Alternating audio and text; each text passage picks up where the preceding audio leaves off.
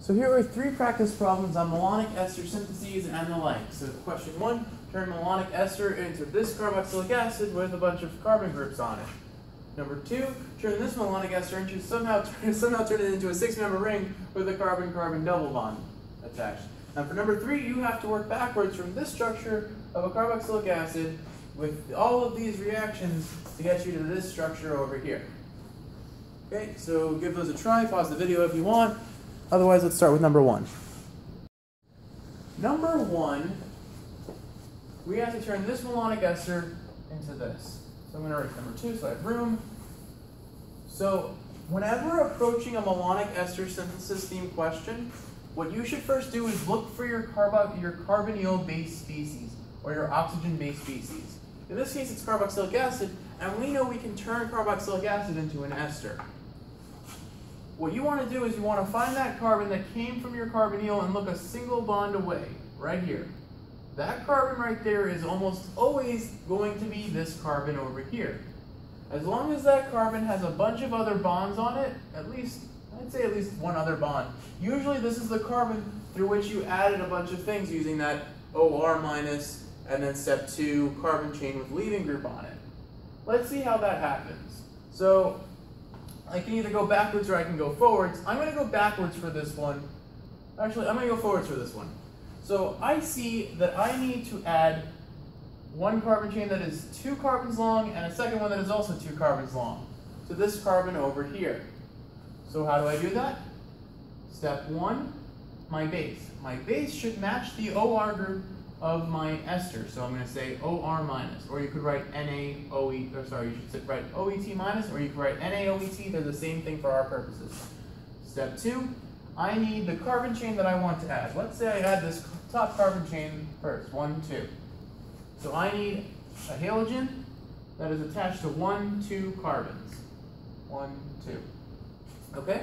And so what happens is in the first step, this carbon gets deprotonated, and then the negative charge that ends up on this carbon attacks carbon 1 and kicks the bromine off, so now carbon 1 and 2 are attached.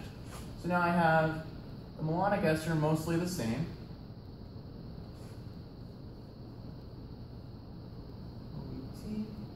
But now I have 1 and 2 attached. 1, 2. Now I just have to repeat the process a second time because I need to add this methyl group, so carbon 1 and a separate carbon 1 and 2. So I'm going to use the exact same arrow. And if it was a different carbon chain, if it was a chain of a different length, you just add or lose however many carbons to make it match that.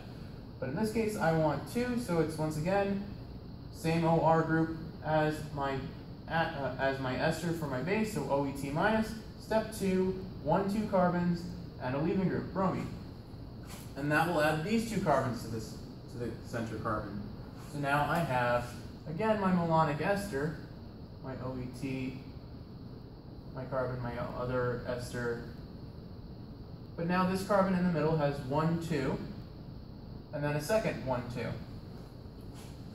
Now what I have to do is I have to somehow turn this ester into a carboxylic acid and then get rid of one of the other esters. And remember, the way we do that is with that 3-step decarboxylation process. I'm going to do the first 2 steps before we cut the carboxylic acid off, because I want to emphasize the fact that the purpose of having OH minus, step 1, and then H plus or H3O plus, step 2, is to turn every ester in this structure into a carboxylic acid.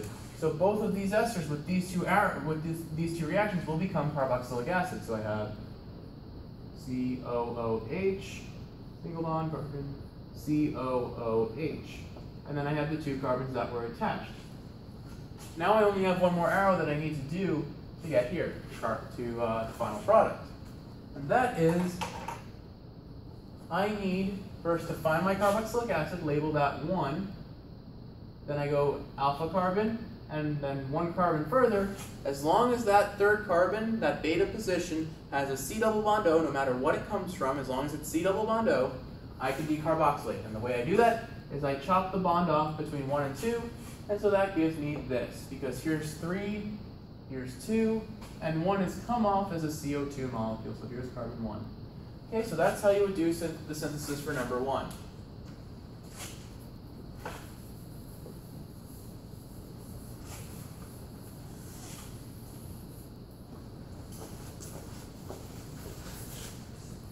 Number 2 is a fairly tricky question when it comes down to malonic ester synthesis, because somehow I'm turning this diester into a 6-member ring with a carbon-carbon double bond.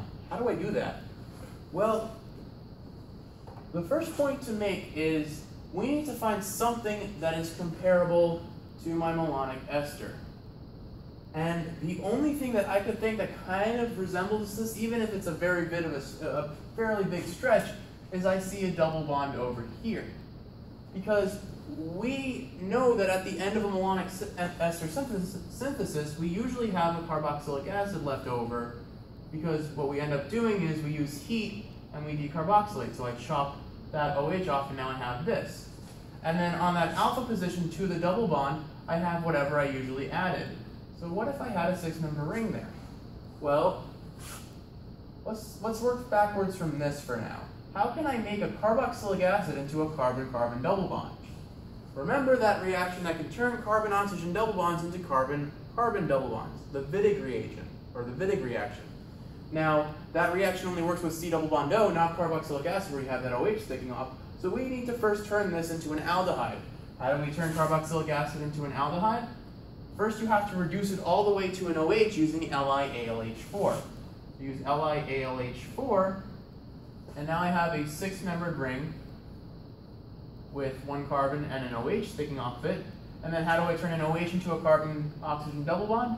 You use the weak oxidizing agent, PCC. Now I have my 6-membered ring with a carbon-oxygen double bond. And how do I turn that carbon-oxygen double bond into a carbon-carbon double bond? Well, you see on the end of this double bond is a CH2. So my goal is to replace this oxygen with a CH2.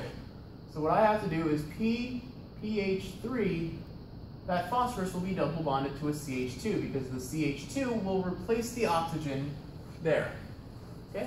So now I have half the synthesis done because this we can work with a bit more easily. Remember, the way that malonic ester synthesis works is we have my diester, and then I pull off a proton from the alpha position, and that negatively charged carbon then attacks a carbon with a leaving group on it. So before I work with this, before I start adding any bonds to make it go back to this, I have to turn this back into an ester. And not just one ester, but the diester, where I have the 2 esters sharing a carbon. So how do I do that? Remember, going backwards, the reaction steps would be first OH minus, H plus, and then heat. But I'm going to just do the heat step first because it's important to point out how that works. So we're going to do heat first. So we know with the heat step, that's the part that chops the carboxylic acid off, which means I need to be adding a carboxylic acid somewhere. So I'm going to start by just drawing everything the same. Okay. Now we know in the decarboxylation process, we chop a carbon off, which means this is the end product. This should be 1 carbon lesser, this should have 1 carbon fewer than the, I can't English. This should have 1 less carbon than the number of carbons this has. So if I'm going backwards, that means I'm going to add a carbon to this. So remember what we did. We said that the carbon yield that stays is number 3, and it's attached to an alpha carbon 2. And then carbon 1 is the CO2 that comes off. So let's say CO2 is over here. That's carbon 1, which means what CO2 was before it got chopped off was carbon 1 attached to carbon 2. So this is what happened, what I should have before I use heat. Now I can turn this back into the 2 esters using the OH minus H3O plus step. So over this arrow, I'm going to do step 1, OH minus, step 2, H plus or H3O plus, whatever, does the same thing for our purposes. And that's going to bring me back to a 6-membered ring with 2 esters coming off of it. And we know the ester's OR group that we want needs to be OET because we're trying to get back to malonic ester. So now I have, oops, what did I do? I'm running out of space. So I have my 6-membered ring And then on this carbon, I have one ester, and I have the other ester. Okay, and then over the arrow, I have OH minus and H plus, step 2. Step 1. Now, I need to somehow get a 6-member ring attached to that alpha position. And the way I do that, I have to think, well, going backwards, if I was going backwards earlier, I was just chopping a carbon bond apart and putting a leaving group on it, right? Because if I had, say, when we were doing number 1, I had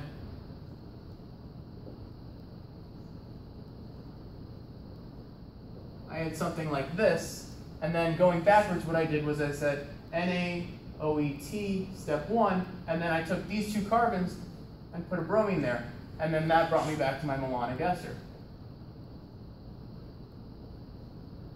So what I'm trying to do here is basically the same. I'm going backwards, I'm erasing this thing off the carbon. I'm erasing one carbon-carbon bond that is connected to that alpha position.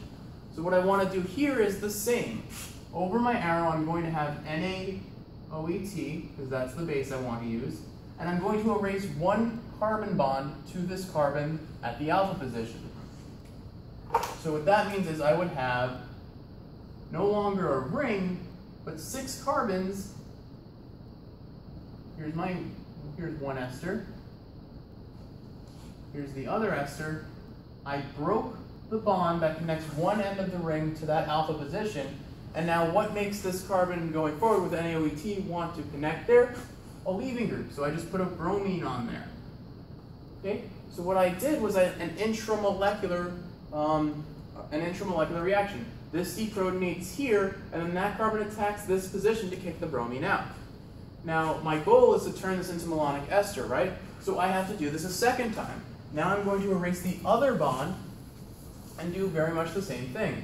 So if I say step 1, NaOET, and I go back to my malonic ester now because I'm erasing this bond now. I have my malonic ester, and then what had to react with this to form that 6-membered ring? Well, if I'm chopping off this bond, this carbon has to get a bromine on it as well, which means the 2 pieces that came together to make this ring, or to connect this chain, would be, let's count our carbons, 1, 2, 3, 4, 5, a 5-carbon chain where each end of that chain had a bromine on it.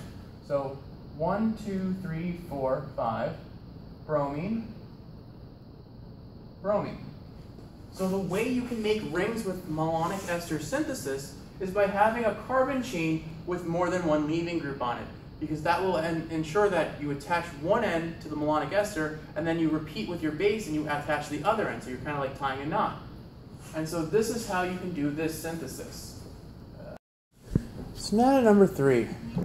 Number 3, we're given the product of a long series of reactions, and we have to work our ways backwards to figure out what that starting material was. The first thing to do with this reaction series is to look at the things that you know can go over the arrow together.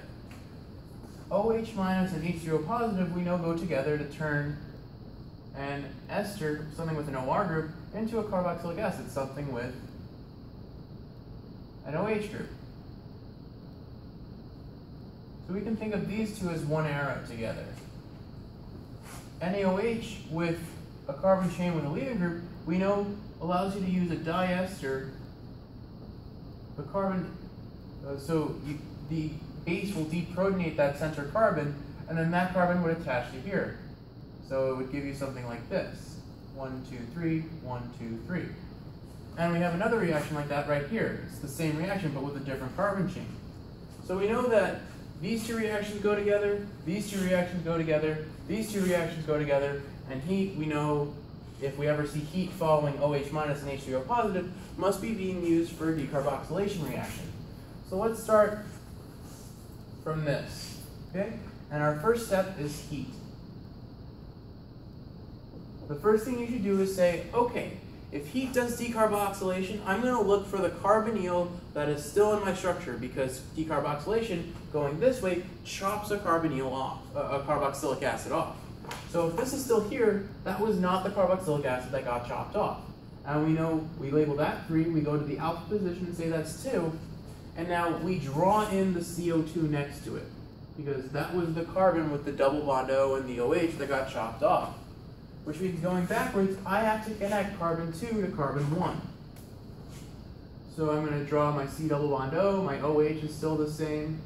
I have connection to carbon 2, 1, 2, 3, 1, 2, and now I have a carboxylic acid here. So all I did was add carbon 1 to carbon 2. I actually connected them. One of the most common mistakes I see over and over again is people drawing the COOH onto a carbon that's already here. No, remember, this reaction chopped that carbon off. So it should be floating away. It shouldn't be anywhere on any of these carbons. You actually have to add in that carbon, draw a bond to a new carbon, and make that your carboxylic acid. Now we have step 1, OH minus, step 2, H3O plus. And we said that that reaction will turn an OR group into an OH group on your, so it turns an ester into a carboxylic acid. Now what should my OR group be? Because we are going backwards, how do we know? We weren't given a starting material. What you do is you look over the arrows and you see, do they give you an OR group? And they do, NaOCH3. So our OR group should be an OCH3. So I changed this on purpose because every other question has been OET. Now I'm changing up the ester. The OR group shouldn't be OET, it should be OCH3 because that's what they give you in the context of the question. So I do double bond O, and now I have 2 OCH3s on either side. And then I still have those carbons attached. Let's number these. Let's say this is 1, 2, and here's 3, 4, and 5. Now let's look what's over this arrow. So this set of arrows go together. So I have my arrow going that way. Step 1 is NaOCH3, my base to deprotonate the central carbon. And step 2, a bromine with 1, 2, 3 carbons attached to it.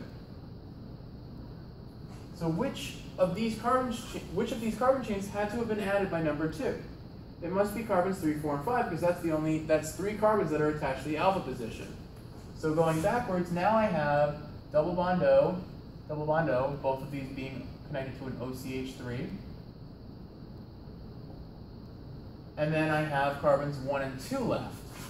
But that's where these arrows come in. Carbons 1 and 2, step 1, NaOCH3. Step 2, 2 carbons with the bromine. That's where these 2 carbons must have come from.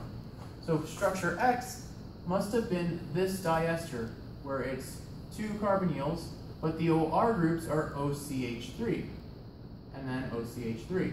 This marker is done. Mid OCH3. So this is what structure X would be, because I have 5 carbons, 1, 2, 3, 4, 5. I have 8 hydrogens, 3, 6, 8, and I have 4 oxygens, 1, 2, 3, 4. So that's how you would approach this reaction series.